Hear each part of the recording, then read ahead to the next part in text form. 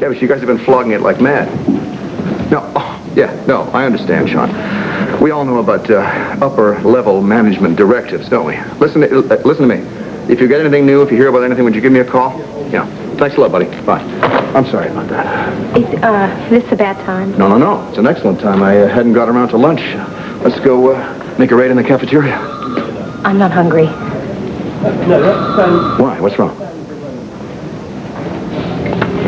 Mel, if I keep feeling this way, I don't want to live anymore.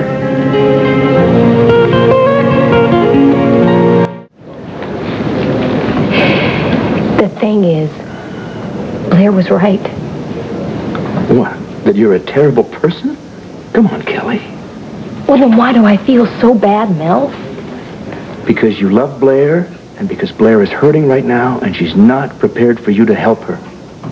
Well, how can I help her? Every time she sees me, it reminds her of everything that she has lost. Well, maybe she needs a little more time to hurt a little less. Will it ever? Hurt a little less? Yes. Yeah, I think so. Although, it must be insupportable to lose a child. I mean, there you are. You look around. The world you knew is gone. You're in a desolate place with no map. You have to find a way out any way you can. You can slash away at people. You can cut them off. You can be cruel to those you love. Anything you need to do to survive. And that's where I think Blair's at right now. All you can do is wait till she comes back home to her heart. I think I've been selfish. Why? What do you mean? I mean, do I really care about Blair? Or do I just want her to say, I forgive you, so I stop hurting? I think all of us feel a little like that when we've injured someone we love, and then we desperately try to hide the terrible knowledge that we've been selfish. But you don't. Because you're brave, and you're honest. And I can't tell you how much I admire you. Thank you. I don't believe you, but thank you. You know, without you, I couldn't have gotten through this. I was glad to have been of help. You know something? I never knew my father. He ran out on my mother before I was born. But I used to daydream all the time about him. You know, what he would be like. And now I know I'd be very lucky if he was anything like you. I hope your children appreciate you, Mel. So, what about it? You don't want to grab that lunch with me? Oh, I see. I'm embarrassing you. Well, no. I'll get out of here, but I want to thank you.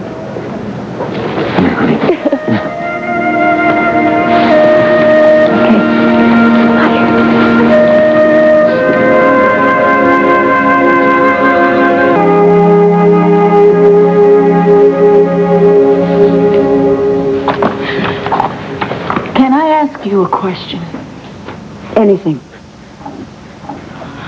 What if Cassie had been in that car that Kelly drove off the road? What if Cassie had died? Would you want Kelly to live in your home? That's a terrible question. You can't answer it. No, I can't.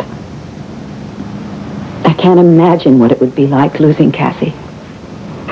Right. And you can't imagine what I feel.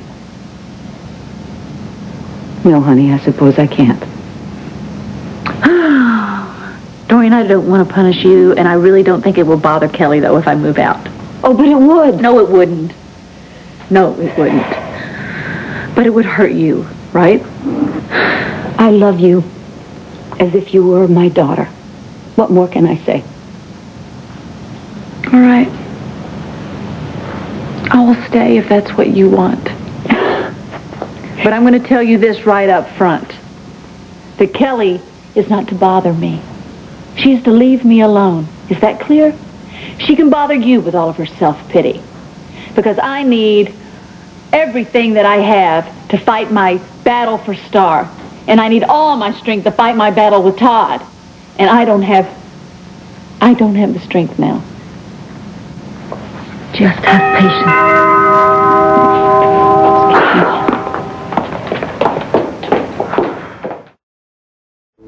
Hello? Oh, gross. Not the optimum form of greeting in my book. Going to a big interview? Yeah, you could say that. As a matter of fact, I'm taking the day off from work. Oh, I should go. No, you cannot rush off like that before I've had the chance to become completely insensitive. What you got in the bag? Food! I know you have the tendency not to eat when you work hard. You are something else. I mean, you don't have to come bearing gifts. Bagels and coffee. If there's something on your mind, you know me better than that. Well, you know me too. Blair is just about recovering from her relapse. Uh-huh. That means she'll be coming back home. As in Dorian's house. As in your home, too. Yes. Blair doesn't even want me on the same planet as her, much less under the same roof. You know, I don't know. Should I go? Should I stay? I really don't know. What's Dorian's take on it? She says that I'm one of her girls, and she doesn't want me to go anywhere. I agree. Stay put.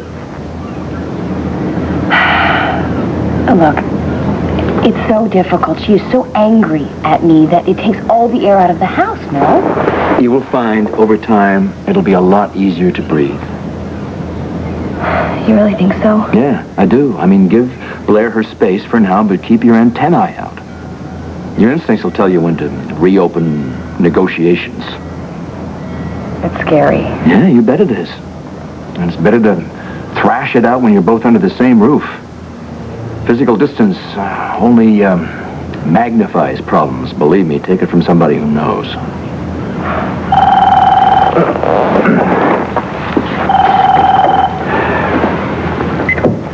Hello. You're awake. That's a positive sign. Not only awake, but I am stunningly dressed. Almost. So you're still coming. Well, we made a date, didn't we? Well, that's no guarantee, Dad. I'll be there. You taking the train up? Yeah, at 5 o'clock. It'll get me into Penn Station about 6:40.